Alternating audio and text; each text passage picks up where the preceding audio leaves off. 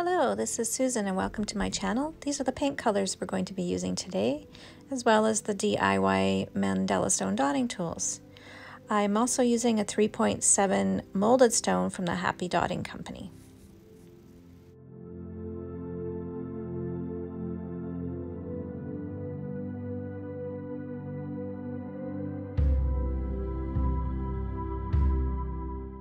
This part of the mandala we are going to do a little gradient, so make 3 tones of the caterpillar, light, medium, and then the regular caterpillar.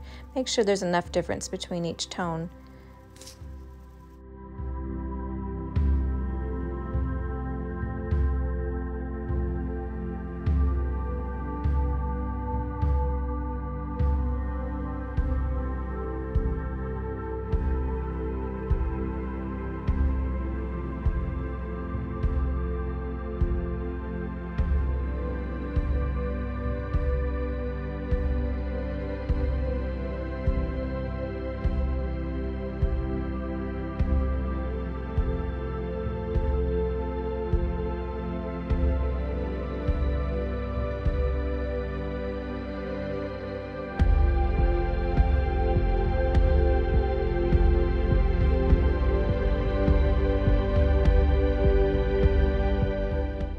When I'm going all the way around, I like to skip one and then go back and fill in that spot. I find it just gives me a nice even layout of the dots. That's just what works for me. You do what works for you.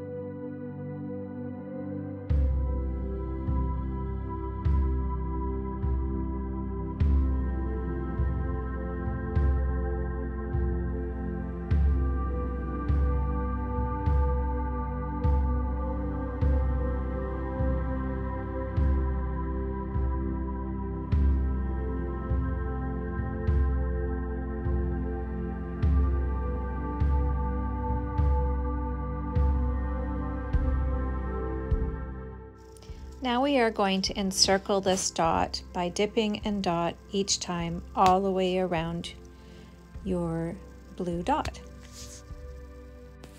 For me, I like putting a little dot in each corner and work my way down until they meet. I find it just gives better spacing for me, but you do what works for you.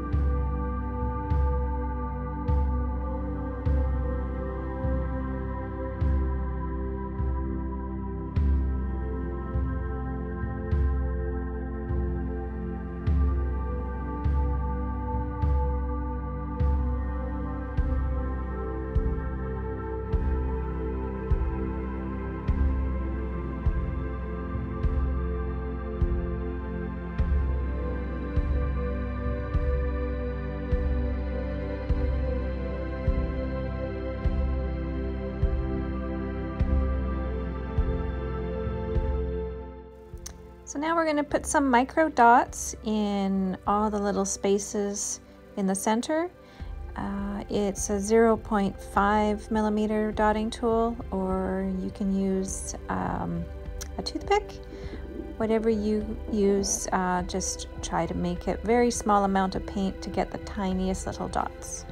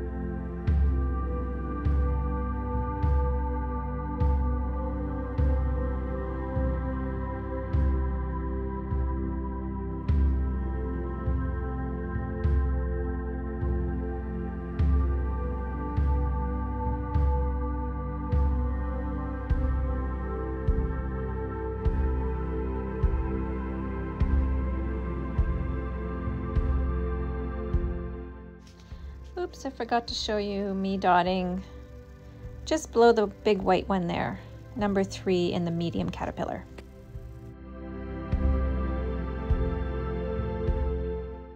Technical difficulty. Number 2 in the ocean breeze, just below that last caterpillar dot.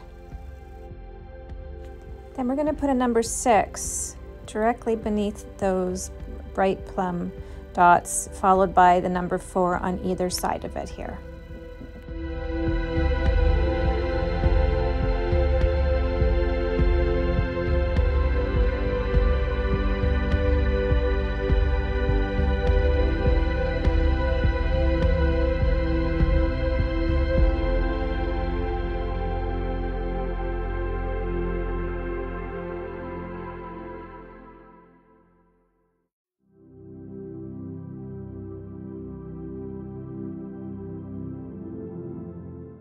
Later here I show you that I actually decide to taper with this right down these sides, but at this point I wasn't sure if I wanted to do that. So you can stop here if you want. It looks nice like this, or you could taper down the sides. Now we're going to start doing some top dots.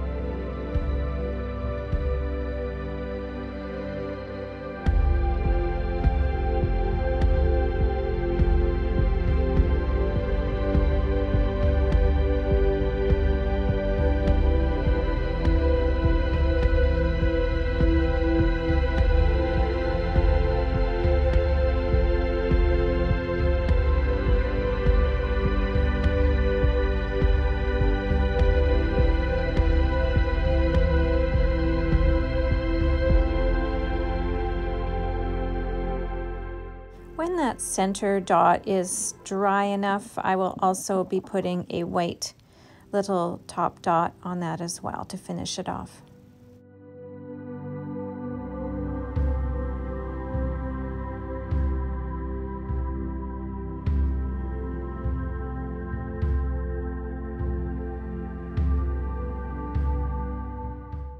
So here's a picture of what it looked like after I finished those tapers down the sides. I like it a lot better. And I just want to thank you for watching my videos and subscribing. It gives me the encouragement to keep making videos for you. And I love to read all your lovely little comments. Keep them coming. Thanks again.